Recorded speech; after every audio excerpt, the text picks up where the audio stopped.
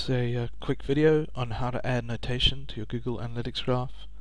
This is a really handy little tool for everybody involved in a website when they look back at data to be able to quickly understand what caused changes in the graph and changes in your data. This graph already has one little notation here on Friday. We're going to add another one here for Sunday. Click on the dot. The box pops up with Create New Annotation. Click Create New Annotation. You'll get a little bit of box, add something like big email push today. You can share that or keep it private, which is sometimes handy if you're working between an agency and a client.